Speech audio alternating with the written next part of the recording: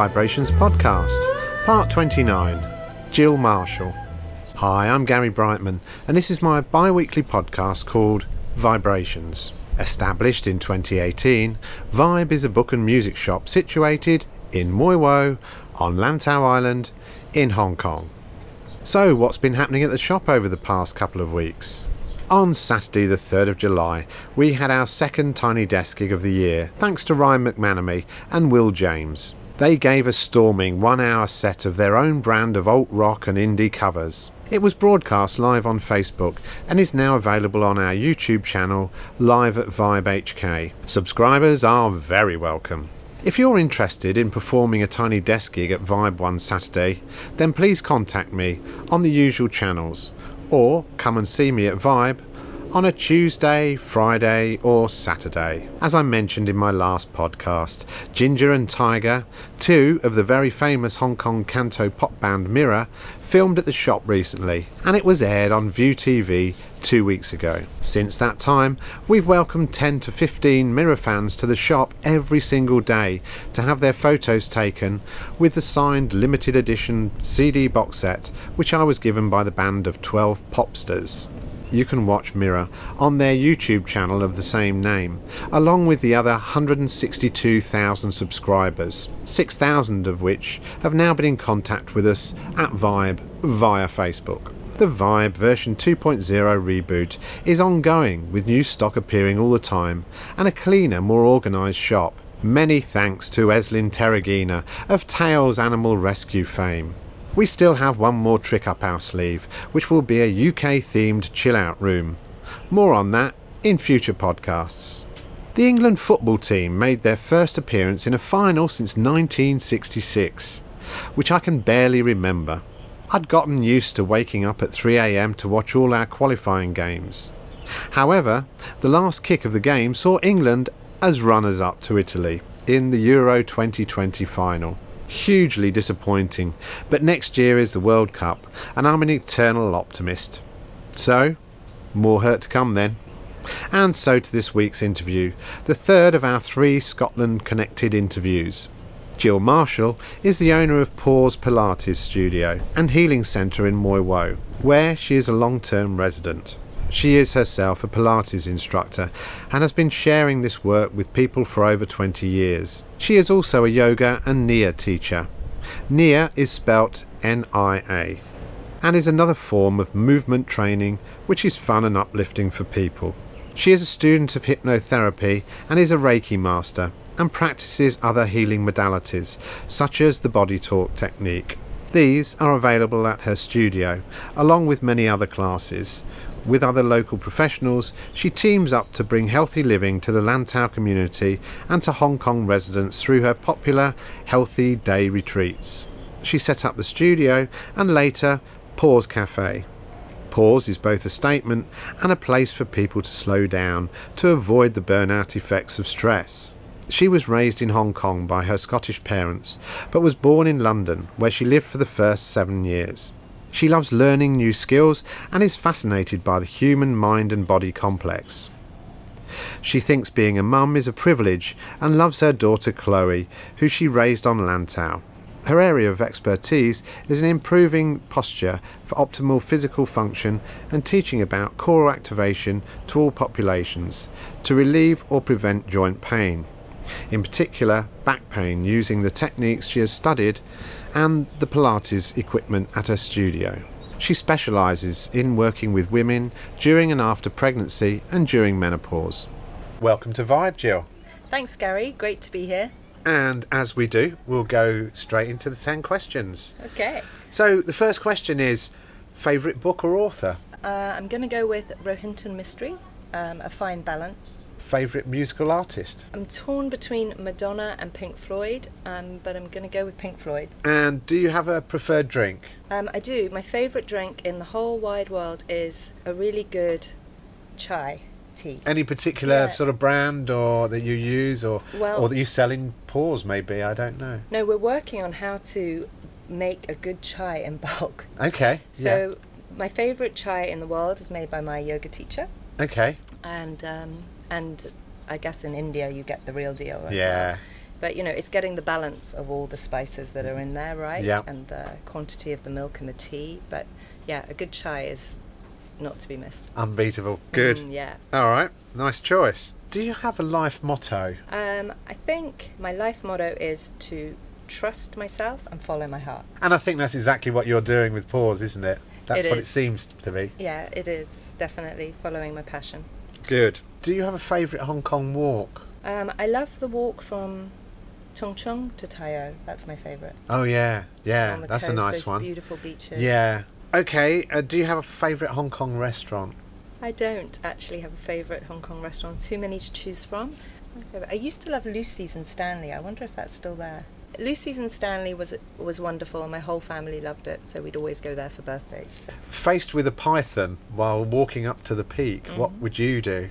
Snakes is my biggest phobia, as is for many people that. Yeah, mine too. I can't imagine. I think I would freeze, but the truth is I'd probably just run away as fast as I can. Yeah, yeah. What was the best advice you were ever given? To never give up, because anything is possible. But another one that someone said to me is, see life as art. And I love that. Sometimes I just look around as if I'm in a gallery. Yeah, that's a very interesting one, actually. Finish this sentence. I live in Hong Kong because... I live in Hong Kong because I love it. It's amazing. Yeah. And that's my choice to stay here. But originally I came to Hong Kong because my family moved here. Right. So it wasn't originally my choice, but of course now it is. And it's just, you know, it's a vibrant city. It's all my history and memories from childhood are here. And yeah, I just love it. Yeah, you see it as home. I do. What's your favourite area of Hong Kong?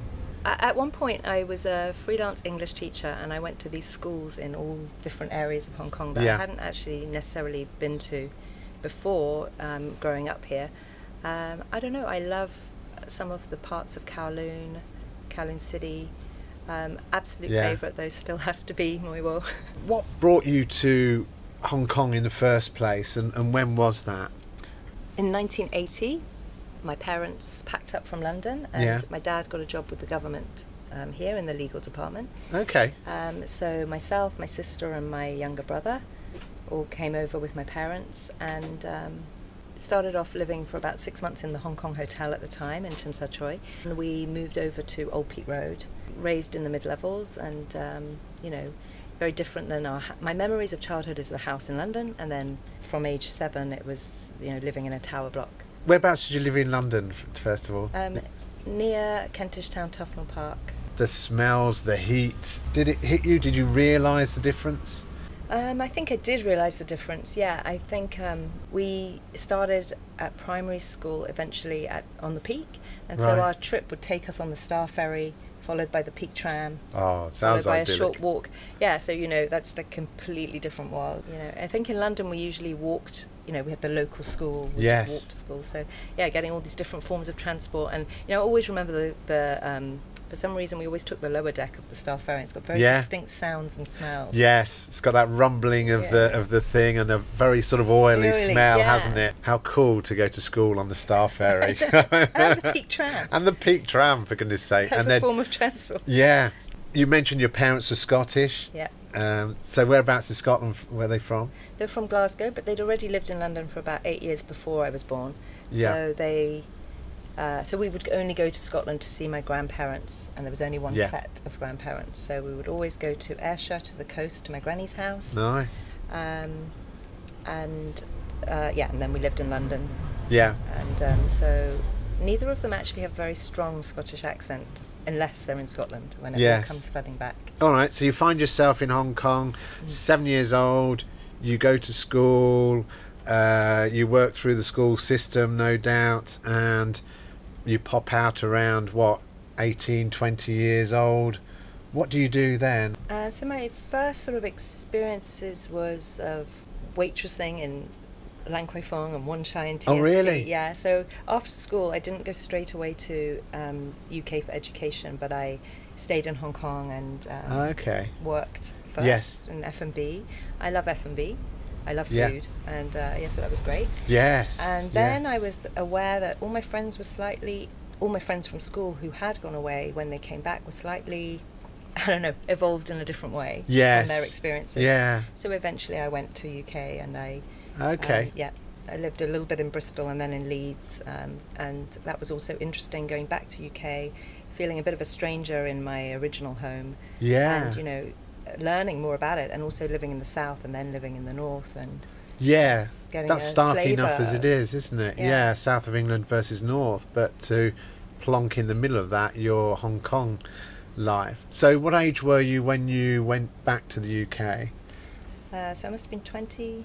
Yeah, 20 when I went back, and Yeah. then I came back here when I was pregnant with my daughter Chloe, Oh, who's right. also a local resident. Yes. So was she born here She then? was born here just. I was pregnant in UK and I came here to have her. Brilliant. Mostly because I wanted my parents near me.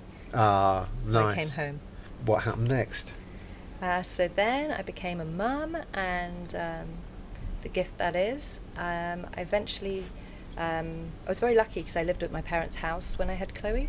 So we were surrounded by constant resources, love, support, basically. Yeah. So that was very lucky, and we stayed living at home for some time. First 3 years of her life, maybe 4 years of her life was at home. Yeah. And then, but within that time, I started to work. I worked as a publisher as an editor in the English language material at Oxford University Press. Okay. So I started off doing that. I'd actually approached them because I wanted to work more in the art and design team, but I didn't have Chinese language, unfortunately, as a requirement. Yeah. So they asked me if I wanted to work in editing. And then it wasn't too long before my boss was like, if you do the English language training and become an English language teacher, you can get a promotion. So Yeah. I was like, sure. However, after I did that training, I was like, whoa, I don't need to work in an office, I can go and teach. So then Yes. I moved into teaching. Once Yeah. I'd learned how to teach, it was one of the most valuable lessons ever, you know, learning Yes. how people learn and that interaction. I mean, it was so challenging for me at the time, and I was so shy and underconfident at that stage in my life that I just didn't even know how I would possibly pass this, you know, being Yeah. out at the front of the classroom, leading a classroom. I didn't have it in my life that I was a leader. So, you know, it was a big challenge. Yes. However, picking up those skills and then, you know, moving into teaching really gave me a lot of my foundations. And then after I'd been doing that for a few years, teaching English, I'd really honed the teaching skill, but I did realize that my passion wasn't teaching English. Right. So then I looked for, I was working in an English language centre, and I knew though that my days were numbered, that I wanted to look for something else. And it was then that my mum was like, hey, why don't you come to my Pilates class? Pilates, what is that? Yeah. And so, you know, my mum was 60 at the time, and I did notice that she looked distinctly, I don't know, trimmer, fitter, better. Yes. Yeah, so she took me to her Pilates class, and I... Where was her Pilates class? Where? Where, yeah. Yeah, well, she was a member of the golf club, so she was Yes. going off twice a week Yeah. to her Pilates class. Yes, yeah, yeah. And she invited me, and then, you know, and it was the first time I'd done a form of exercise where I was like completely engaged the whole time. I wasn't bored, I enjoyed it. I mean, prior to that, I must say I do like swimming, and I did like Yeah. yoga that I'd also done previously with my mum, but not enough to hook me. But this Yes. was like love at first sight. Right. Okay. So that's set you off on the path that you're on now, really. It did. When was that? Are we talking about sort of 1990s, late 90s Yep. by this time? Yes, exactly. Yeah, I did my Pilates teacher training. Soon after that first class, there happened to be a training in Hong Kong that I took, and Yeah. that was I think that was completed in 2000. So today you're a fully trained Pilates and yoga teacher. Yeah, that's right. Then what are your first moves then into setting up a business, I guess? Yeah, so that was another big step. So the yoga came later, but at this point I was, qualified in teaching English and Pilates, and I also had a permanent ID card, so that meant I didn't have Yes, to... gold. Yes, gold, Yeah. gold. And by this point, my confidence has grown as a teacher. Yes. And I've just switched field. I'm not confident yet, particularly necessarily in human movement and posture, but I have an appetite and I'm passionate. Yes. So off I go, and I, start doing one-to-ones at people's homes. Luckily got a small article in the SCMP, which fortunate to have that, and I Yes. got clients. Yeah. I was just doing home visits, so low overheads, but I started to look at it from a business perspective, and then eventually I got some premises in Central, and I set up a studio, because the Pilates I was trained in uses some equipment, Pilates equipment. A man called Joseph Pilates set up, created the system himself for the human body, for posture, based on his own illness, really. He wasn't well, so he took it upon himself to look for ways to self-heal, and in the process helped others. And then he developed some equipment which he worked out using springs to create resistance rather than weight. So I was doing that in Central, and then I was living in Lantau. I don't know at what point it became a dream to have a studio on Lantau, but I remember wanting it for a while before it happened. And then, you know, like sometimes, like often in life, it happens all suddenly, spontaneously. You know, I walked past the antique shop that I'd walked past a million other times, saw it was empty, phoned my friend's mum, who I know lives, local Chinese lady that lives here for many years, and also has had properties herself. And she's like, yeah, I know the owner. It's just on the market. You know, it just happened very quickly, and I couldn't fathom doing this on my own. But I don't know if you remember, there was a wonderful yoga teacher here called Dougal Meacham. He left a while ago, but anyway, we joined forces. At that time, I was Pilates, not yet yoga, but I was yoga in training, and he was an amazing yoga teacher. And so we joined forces, and you know, we pretty much looked at the premises and took it straight away. Which is where you are now, is it? On the corner by the resort? And you know, when we first went in, I mean, it was almost heartbreaking to tear it out to put in a studio, because it had all the walls with the little boxes with the little ring. If I'd been open then, I would have shipped all that down here. I have to let go. The past is in the past. But absolutely. I'm like, gosh, if I could have preserved it. No, needs must. I understand. Okay, so that would have been what, around 2010 now, 2011, I think. Exactly. I remember you opening there. I think it's 2011, 2011. From that point, Pause Cafe pops up. Yep, again, vision I had long before it actually came into existence.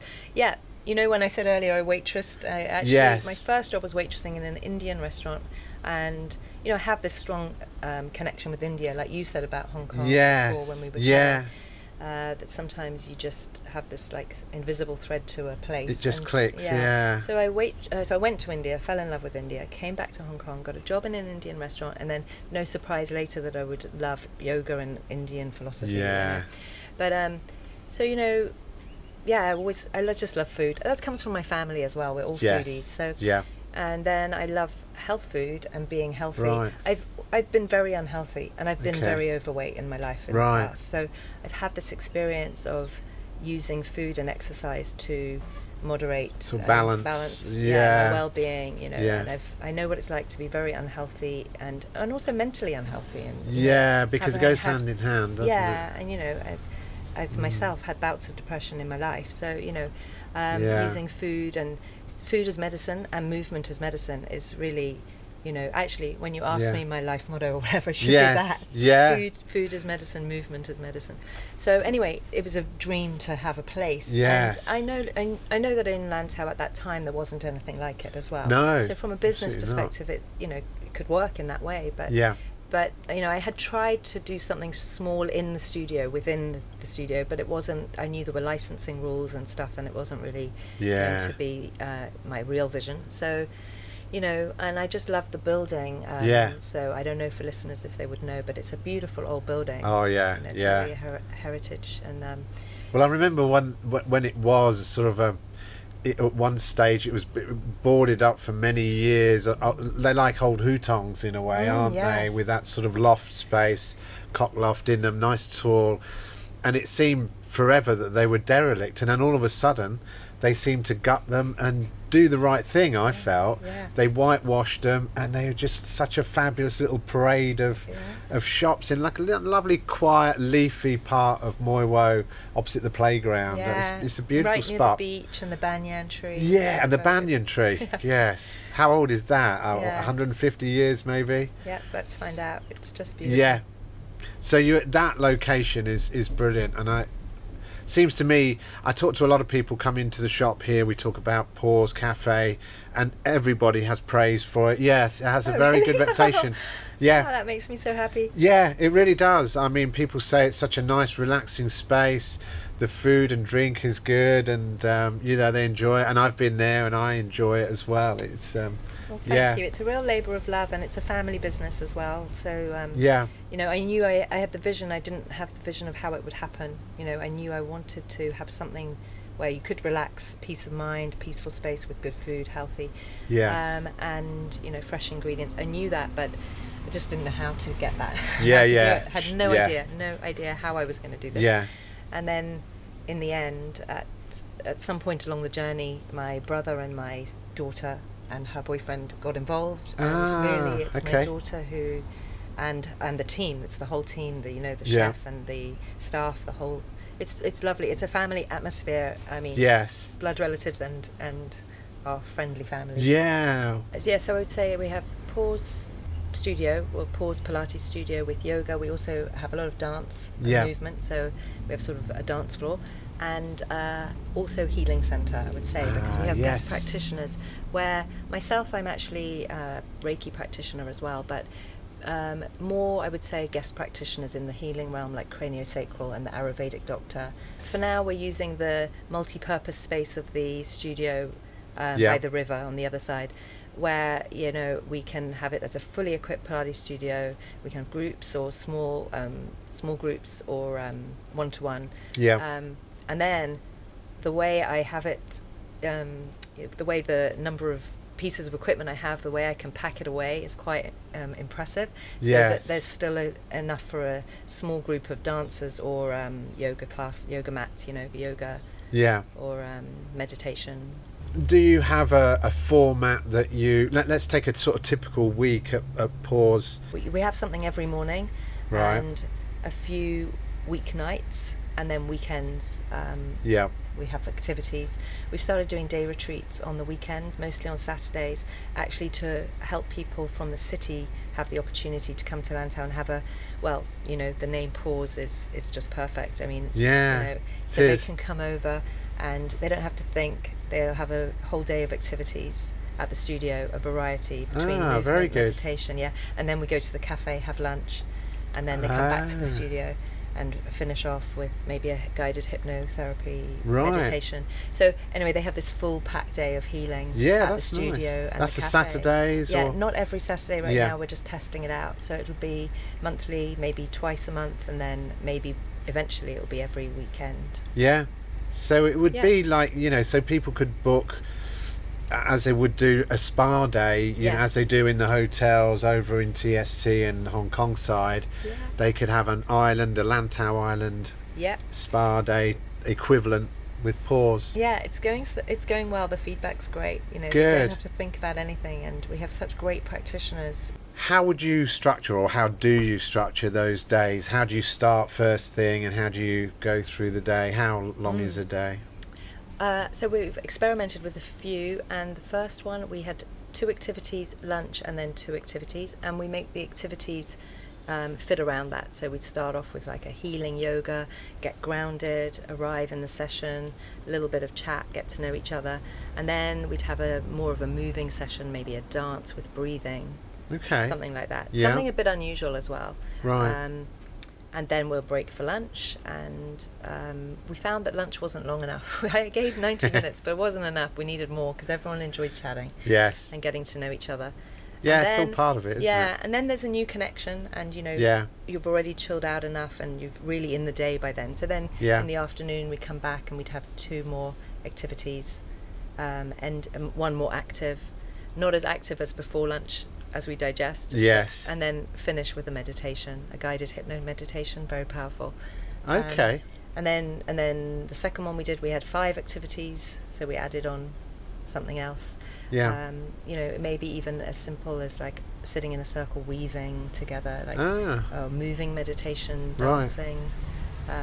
So dancing, be a bit more active, learning about the breath, using the breath to calm the nervous system. Yoga, there's so many styles of yoga, so on a day retreat it may be a very relaxing one, or maybe a little bit more vigorous. I work actually a lot with people with joint pain, mostly backs, but also could be knees or hips, wherever. But that's in the Pilates world. That's in that realm of my work. I do work with a lot of physical ailments. Okay, and you mentioned something there, hypnotherapy. What does that involve? How long does that take? So I've personally, actually, I love hypnotherapy. I've had hypnotherapy sessions for myself to quit smoking, and also around my phobia of snakes. Well, that's two I need straight away. Come on down. Yes. Yeah, I work with a few hypnotherapists actually, and I'm in training myself because I love it. I think it's amazing. All it involves for you is to lie down and, well, usually lie down or sit in a comfy chair and let your body relax, and that's actually all you have to do. It definitely helps if you believe that your subconscious is powerful and can be spoken to. Yes, okay. It helps. All right. With the result, if you have less resistance. Often people who like to be in control of everything find it a little harder. Hard to let go. Yeah, it definitely still would work, but you may need more sessions, I believe, but not necessarily. Do you give these sessions? I don't. I'm training. I've just started my training because I think it's something I'm actually training because I'm just really interested in it. I don't know if I would ever become a hypnotherapist as a practitioner or not, but I work with 3 hypnotherapists, and they all have a different style, but they all get great results. It's looking at the root, right? It's going to the root of the problem. Yeah. And even with the body work I do teaching Pilates, you know, it's like looking for a needle in a haystack. What caused that sore knee or whatever? You know, we don't always know the root, but using hypnotherapy, I think you can often get to the root cause of the problem very easily, and it doesn't take any effort from the patient.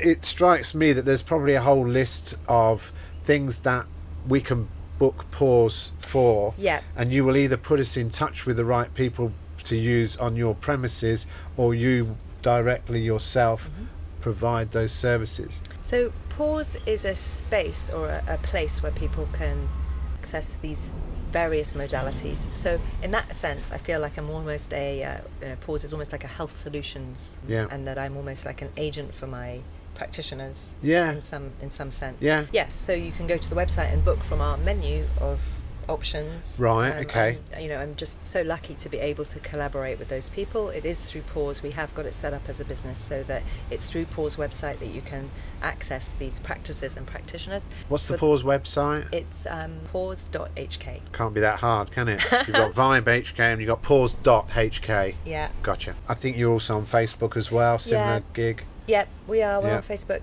To book classes and sessions, people head to the website for classes, and also to make a booking they can email from the website. There'll be a form, they can book through that, or often people just contact us by phone, and the phone number's on the website. Okay. Brilliant.